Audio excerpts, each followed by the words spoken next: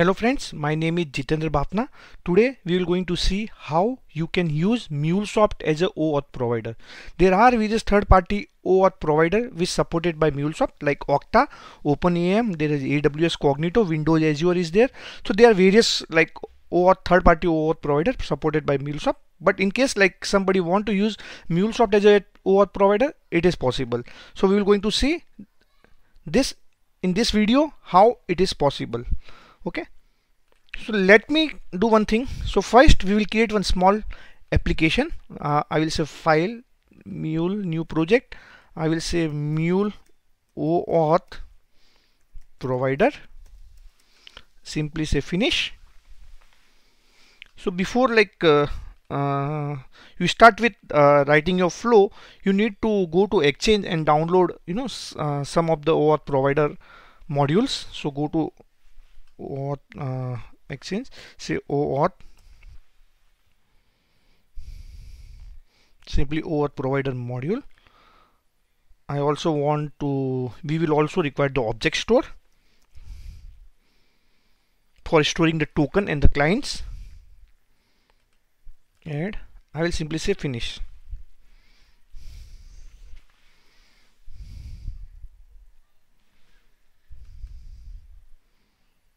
Okay, now I will go to global elements. In global element, I will create two object store. One is for storing the client and one is for storing the tokens. So it should be the persistent object store. So let me do object store, search for object store. So I will create two object store. One is for storing the client. So I will say client OS. I will keep as a persistent object store.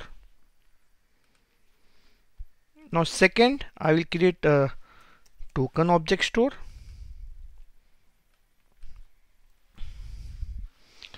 Token OS. Okay, I will keep this as a persistent. Now I have to configure OAuth provider. Let me search.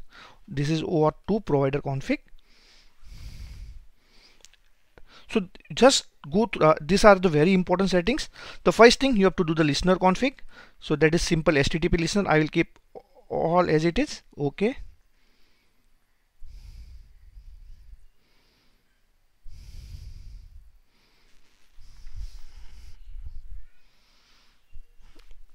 Let's wait. Okay.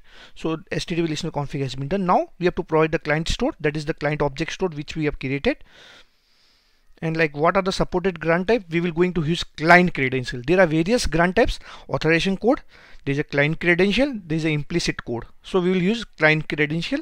So client credential is a simpler OAuth grant type. So where basically you pass the client ID and client secret, you get a token back, and you can pass that token into authorization header to get your request authorized. Client credentials. Okay, you don't have to pass any scopes. You can pass if you want. Now you want the token URL. So basically my token URL will be / token, and you have to give the token object store. So basically it will store all the tokens or persist all the tokens here which is generated. So token TTL will be around 86,400 seconds. You can reduce it as per your requirement. Okay, and let me go through all the settings again. So basically what we have done, we have set up the HTTP listener config. We have defined the object store. You can define the scopes you want. I don't want any scopes right now. And token and all those things, like this is my token URL. So like once you create a client, the client ID and client secret, now you have to generate a token. You pass the client ID and client secret to token URL. Token URL will give the token back to you, and simply say okay. These are the settings we have to do in the global element. Now we have to create now we have to generate the client ID and client secret. So we will generate that flow. We will have a HTTP listener. In path I can say create client. Okay, now there is a module in OAuth module. There is something called create client. Okay, OAuth provide have a create client. So this is very useful in generating client ID and the client secret and storing into the client object store. So from where you can get a client ID? I can get a client ID from attributes dot header dot client ID. Copy this paste it in client secret, paste it in, just open this, change the name to client ID to client secret.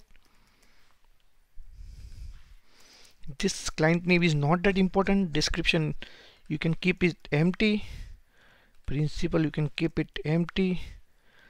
You can define the redirect URL into array, so I will just say abc.com. This is basically used for authorization code, not required here.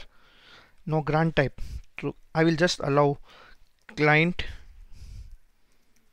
credentials.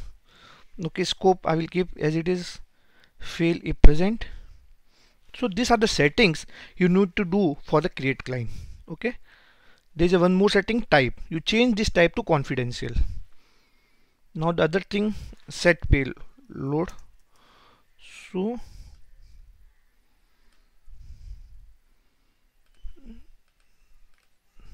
here I can say client created. This is one flow. Now we want to generate the validate token flow. So okay, so where we will going to validate the token. So for that we will require one more HTTP listener. Just drag and drop into your mule palette. Sorry, it's a bit slow.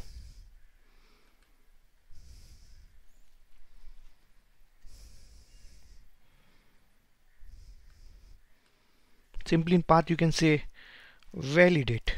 That's it. Now MuleSoft OAuth provider or OAuth module also have something called validate token. Drag and drop. Okay,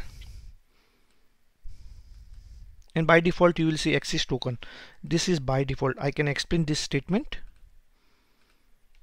So what does this mean? So it read from the authorization header and split by space. So basically you pass authorization header into main request as is authorization bearer and then token. So it split bearer and token, and the one it split bearer and the token, and like it so it just basically extract the token from the header. Okay, so this is what like it split bearer and the token and read the array. So first array will be the this token. Fine. Now you can use the transform message,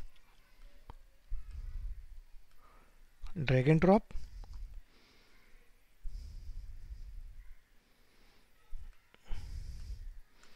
say payload and JSON. Save all this. So now we have a three URL. One is for create client, one is for generating the token. So the slash token URL has been defined in OAuth provider configuration. Okay, and third is for validate token. Let me run this project. I will save it everything.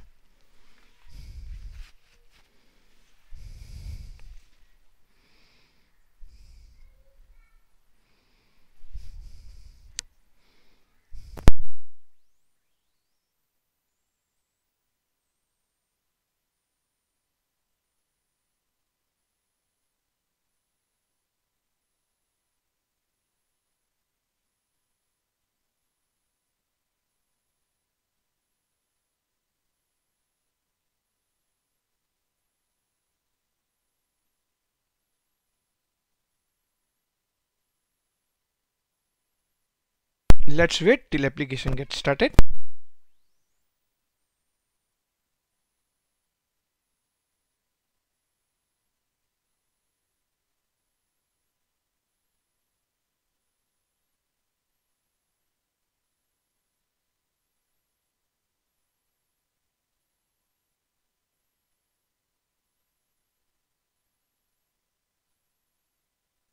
Okay, the application has been deployed successfully, and now we will see how we can use that all three URLs. The first URL is a create client. Let me open a create client configuration. In create client configuration, we are reading client ID, client secret, and client name from the header. So we pass the client ID, client secret, client name into the header, and we will just say send. So it will create a client created. So this client has been created now. Now client ID and the client secret has been created and stored in the client object store. Now we have to generate a token. So for generating the token, we have to pass the client ID, which we have generated in previous step, client secret, and the grant type equals to client credential. If I don't pass the grant type, it will give an error. So let me show that. So we have to pass the grant type. I will say send. So it will generate a token for us. Now we have to validate this token. I will copy this and I will validate this token. Just remove this. Okay, I will just send. If you get this has been validated, this is successful. If I manipulate this token, it will give the token is invalid. Okay, so these are the three URL which is used for for using MuleSoft as a OAuth provider. So basically, once you create the client, you don't have to call this URL. This is first time you create the client ID and client secret. Like then you have to generate token like after every 86,400 seconds. So you can reduce that. So generally we don't keep this much of time. So generally we keep 60 minutes, not more than that. Sorry, 60 minutes. Yeah. So currently it's 86,400 seconds. So you can set, like you can decrease the value, and finally you validate the token. Now I have already one application deployed in my runtime manager. There is no authorization on the top of that application. Okay, so basically there is no policy. Let me show you. This is the application, test app cloud, and I will send it. So I get the response back. There is no authentication, nothing. It's simple, right? Now what I will do, let's deploy this OAuth module or OAuth provider into the cloud app. So let me do export. Next, I will finish it.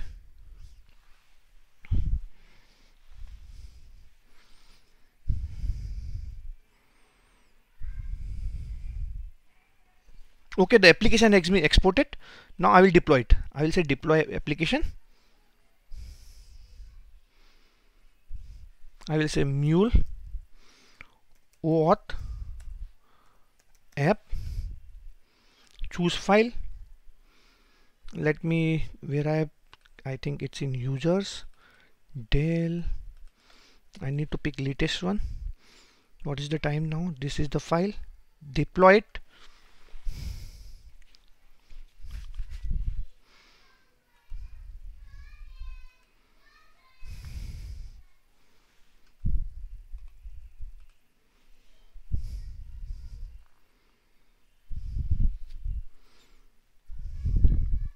So let's wait while application is deploying.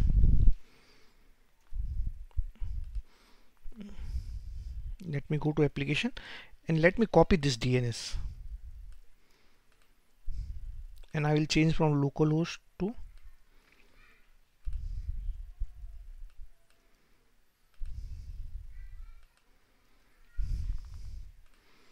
let me check the logs.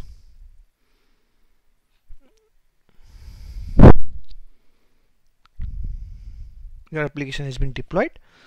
Okay, so now we will create a token, because like we currently have created the client ID and the client secret on the local. See, okay, so we have created on the local, but we have to create on the cloud app. So we will create it again. Send. So client has been created. Now I will just validate a token. I will generate a token, a bearer token, and I will copy this. I will try to validate it. It will fail.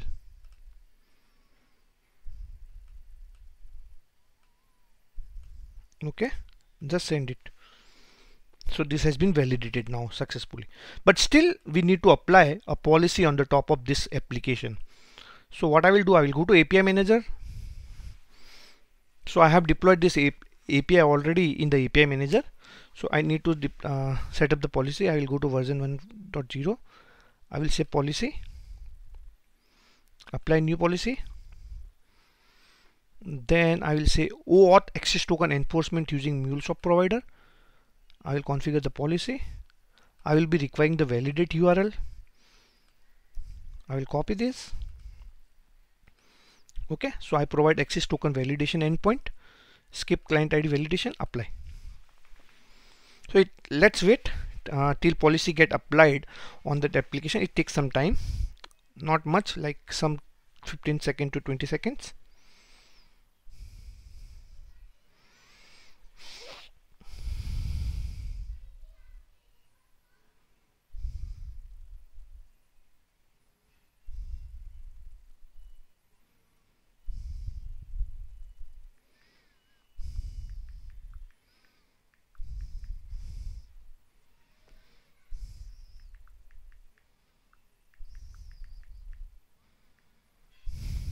Okay, so let's go back to testing.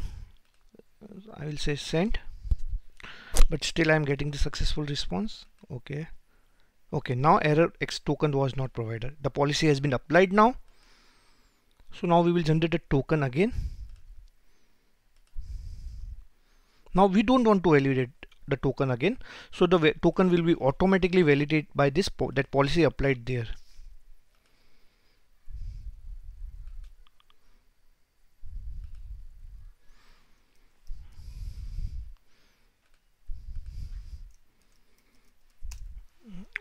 Sorry, let me copy the token. Where we have generated token, we have